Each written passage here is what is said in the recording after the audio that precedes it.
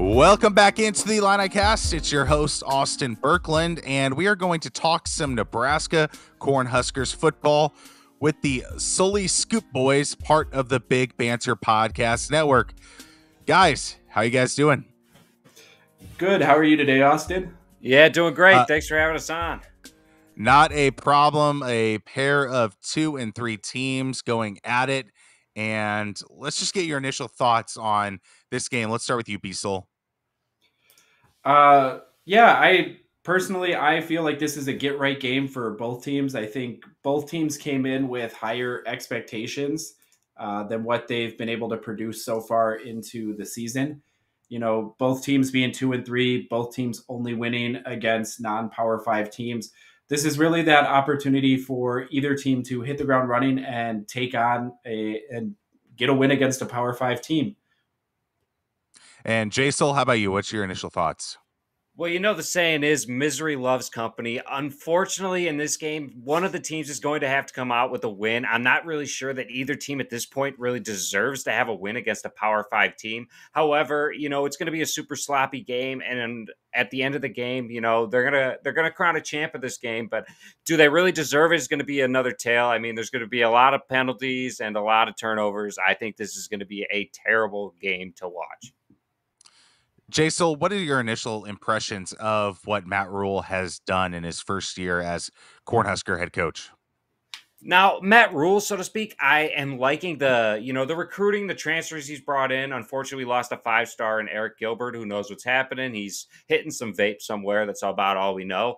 But, you know, he's got this team. He's doing what a Matt Rhule team would do. I mean, 2 and 3, Matt Rhule, when he starts somewhere, it is bad. However, you're losing games that you could have potentially won. It's coming down to turnovers, to where I'm not really blaming Matt Rhule at the beginning here. I'm blaming our offensive coordinator, Satterfield, who was dropping back a quarterback, throwing like it's Tom Brady out there. And really, we have seen interception after interception, whether it's Jeff throws a pick Sims or Heinrich Harburg, who should be running the ball. You just got to get behind the offensive line, run the ball, run the clock, and just get out of the game with either a close game or a win. At that point, I will be happy. I don't like watching the blowouts like we have seen, and I don't like watching no adjustments. So I guess that is where I'm starting to blame Matt Rhule, is he is not really taking charge. I mean, we go into half against Michigan. Sorry, I'm getting on a ramble here. You got me fired up. Oh, you're all good. Matt Rhule.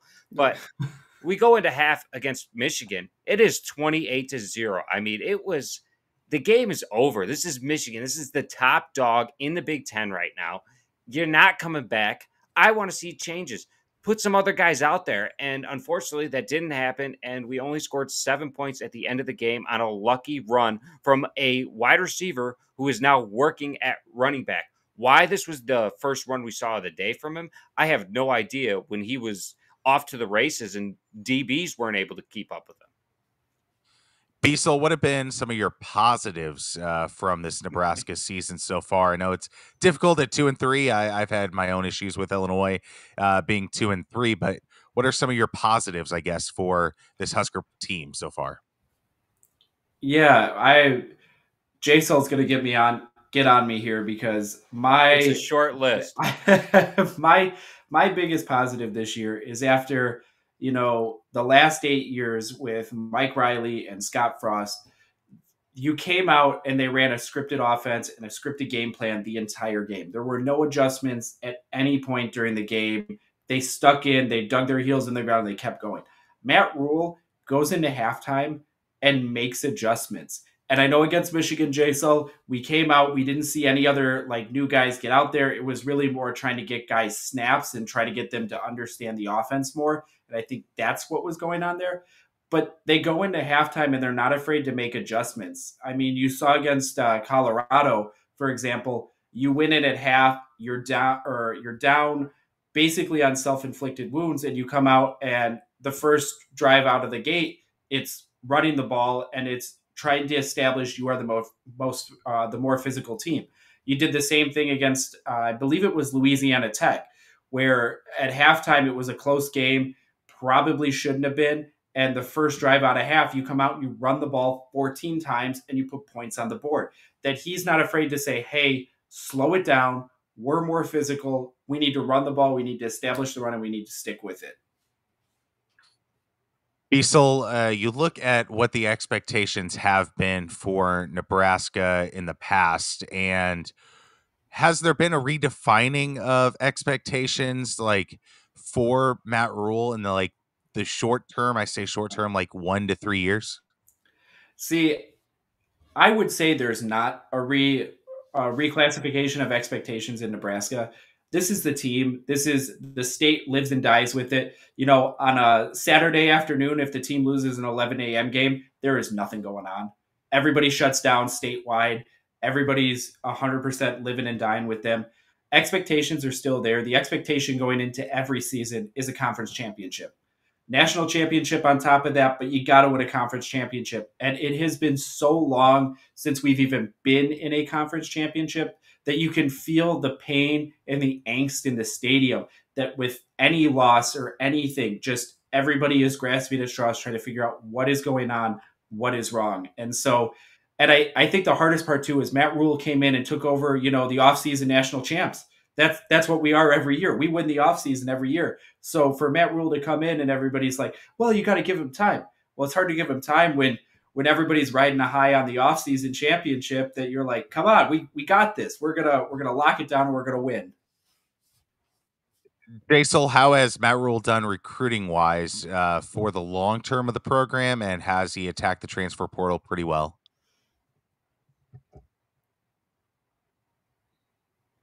Well, I honestly got to say that I really like his recruiting. And one thing that Scott Frost didn't do, you have Dylan Raiola, the number one guy. He is blowing off Dylan Raiola. As soon as Matt Rhule got here, Dylan Raiola's uncle, Donovan Raiola, is the offensive line coach for the Huskers. Why this guy isn't being recruited? His dad played for Nebraska. He is a legacy guy.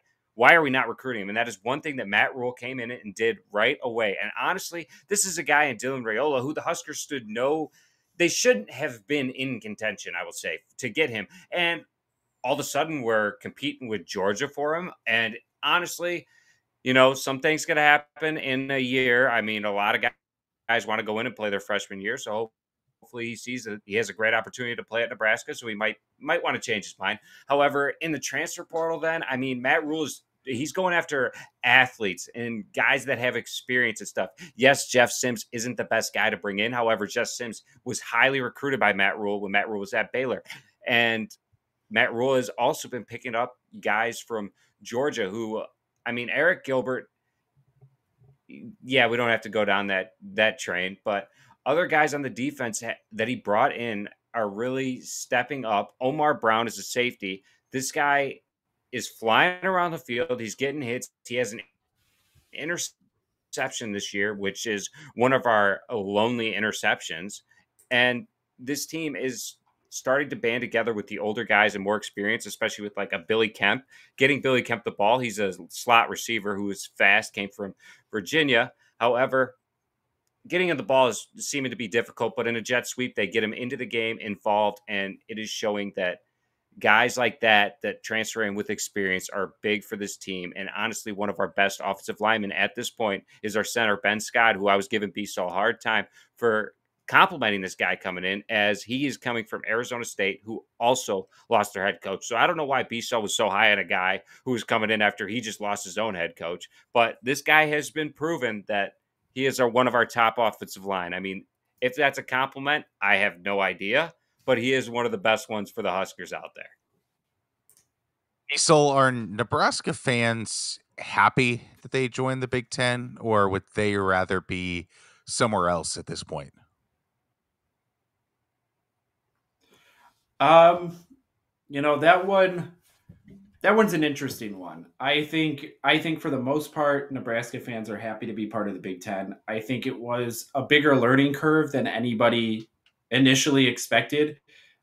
Especially the last two seasons in the Big 12, you were competing in a Big 12 championship. You didn't win either of them, but you were there. You come to the Big 10, and again, it's a learning curve. The defense is built to stop the spread offense in the Big 12 versus when you come to the Big 10, everybody plays inside the tackles. So inside the hash mark the entire game. So that part has been a learning curve in readjusting the offense and defense side of it. But I think for the most part, everybody's pretty happy about being in the Big Ten. The only part would be losing some of those, historic rivalries that you built over the years back to the Big 8 days. And so it's nice to see some of those um, getting to be played again in like the non-conference games, that instead of scheduling, granted, I'd rather play an FCS school to get right, but it's nice to get some of those rivalry games reestablished and, just kind of get some of that nostalgia going. Yeah, what was that like playing Colorado again, Jason? Well, it was a great experience. Unfortunately, with Dion going there, the ESPN is all over them, and I cannot get it. I cannot get my enough of my fill. It's Dion this, Dion that. Listen, that team just got blown out by Colorado, and they got beat by USC. They're not that good. However, everyone is still rolling with them. I think it was a great opportunity for the Huskers to go in there. However, it shows how much Dion really did improve that program, as they were a 1-11 squad last year. But I liked the opportunity because it was like a rivalry game that was getting to the roots. The kids knew it mattered because the fans showed how much it mattered. I mean, tickets were the most expensive for a college football game this season. The cheapest you could get was a $400 ticket in the nosebleeds at a Colorado game. A 1-11 squad versus a 4-8 squad. That is unheard of, and I think it really shows how big some of those Big 8 rivalries are. Jason, who are some of the X factors on defense for this Nebraska team that Illinois fans should keep an eye on? It's going to be right up front. We're talking Nash, Hutmacher. Hutmacher is a stud. He was a state champ in wrestling in Nebraska. He is a big dude. He knows how to use his hands and get to the backfield. Ty Robinson is another one that he is going to be quick in there, and having Hutmacher there with Robinson honestly opens up his playing ability. Last year, he was not as special. Tissot would call him one-star Ty, and if Hutmacher wasn't out there, you would see why. But then another guy is a freshman.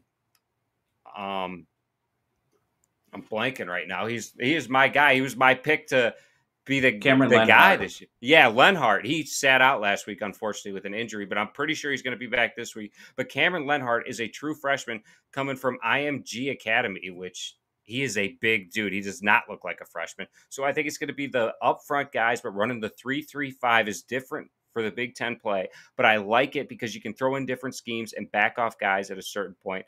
But a big playmaker in our DBs is going to be Gifford. He flies over the field, and he's one of the only guys that really knows how to tackle well. Let's talk receivers, B-Soul. Who is helping this Nebraska passing game, and who's hurting it? Oh, man.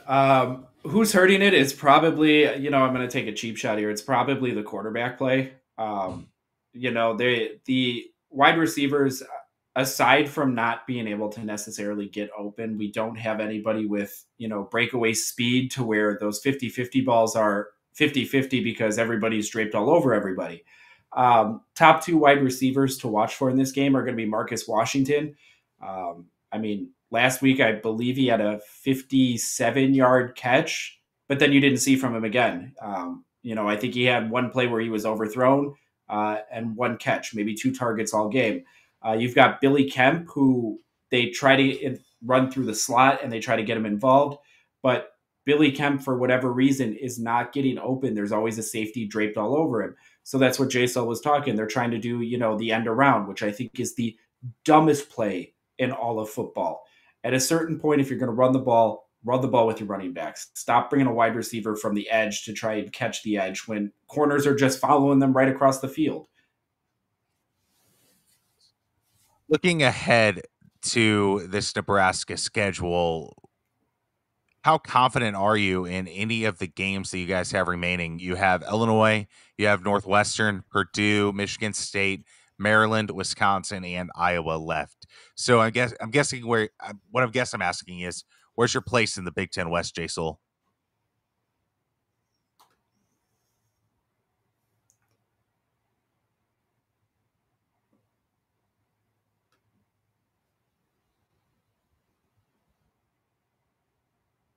Where would you say your place is in the Big Ten West, Jason? Oh, sorry. My connection's about as good as, the Huskers season so far. So it was a little laggy there. But how do I feel that we're going to be going this year with the rest of the games? I mean, not well. I think, it was a good opportunity starting the year. I was living a high after the Minnesota game. We competed with Minnesota, who I thought was going to be one of the top dogs in the West this year. And, we competed with them. So my hopes were high. Then, we play a team with athletes in Colorado, get beat. Unfortunately, we got blown out towards the end, but we get beat. And it still goes down as a loss, and it was a pretty big loss. And then, you beat teams you should beat in FCS or FBS, non-Power 5 schools.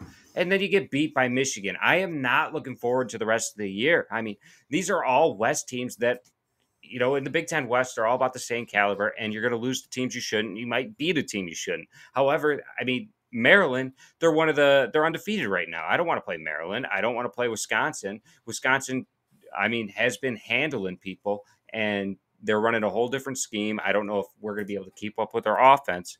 And Iowa's defense is always scary. I mean, I don't know. We might fall into 2 more wins this entire year. Do you think Iowa will score 25 points against you guys? No, and especially with Cade McNamara going down for the year. Yes, that is one great thing about being in the Big Ten West is having Brian Ferentz on every opponent's sideline. That is just amazing to have. But absolutely, make sure you keep your step stool. By the way, not sure if you saw that video. Yes, absolutely.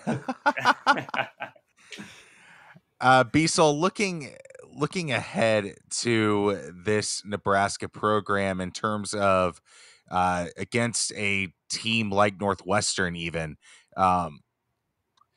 where do you think this team is mentally going into this game and Northwestern? Ooh, that's a good one, because I think mentally, I think the coaching staff has prepped these kids that it's going to be a learning curve this year.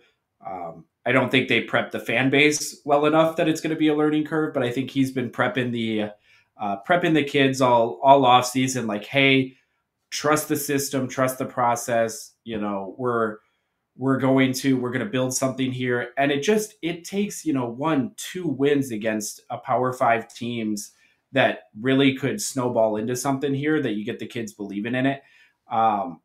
In terms of where I think the player mentality is, I think it's probably, not as high as I'd like it to be. I'd like the team to be like, hey, listen, we played decent against Minnesota. We hung with Colorado for a half of football. We, for Michigan, we shot ourselves in the foot in the first quarter and then had to get out of our gameplay.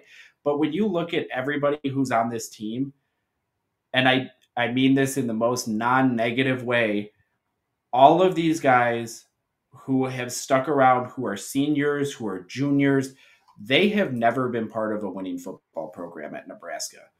That Scott Frost did not win more than 3 games. So for all we know, these kids are, not going to sleep upset about it. I think the fire in the competitors that we have, I think they are upset about it. I know after this Michigan game, they were out in full pads on Sunday for practice. There were a couple of reports that they interviewed Ben Scott, our starting center, and he said he had never had to be in full pads the day after a game. And he said the team needed it, and they needed a full practice to kind of get their heads right.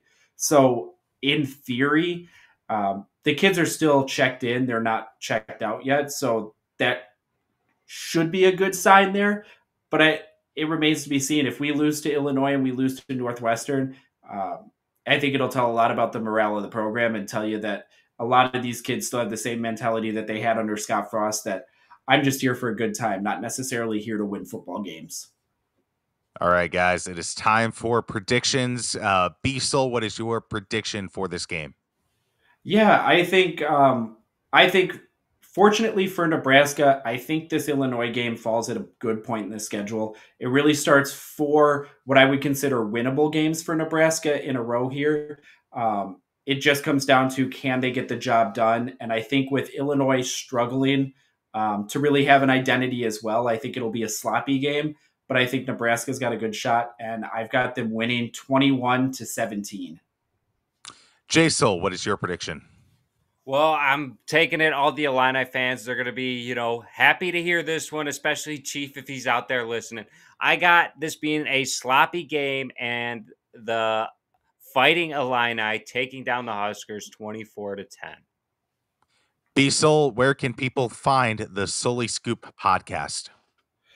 Yeah, you can find us anywhere you listen to podcasts, whether that's YouTube, Apple, Spotify. We also are very active on Twitter. We are at Sully_Scoop. You could look for us there. And anytime, if you're on Twitter, we tweet out the links anytime there is any new content posted by the Scoop. Thank you guys for joining the show, and best of luck on Saturday. Best of luck to the Illini this week. Yep, best of luck. Thanks for having us. All right. See you guys.